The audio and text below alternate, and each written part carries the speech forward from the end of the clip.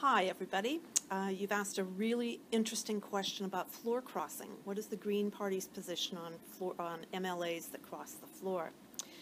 Do you know, it's a very good question because it's been very upsetting for a lot of Albertans to think about what happened last fall when a large number of Wild Rose MLAs crossed the floor to join the government caucus.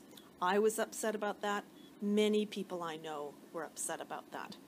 Now, the Green Party of Alberta doesn't have a policy on floor crossing yet, but here is what I think our policy will be, and I hope we will have one quite soon. I think Greens would prefer this, that when an MLA honestly feels that he or she can't belong to the same party as they were elected as, that they then have to leave that party and sit as independents. If they want to join another party and represent that party in the legislature, they have to resign and seek re-election with that new party. So that's the right way I think that issue should go.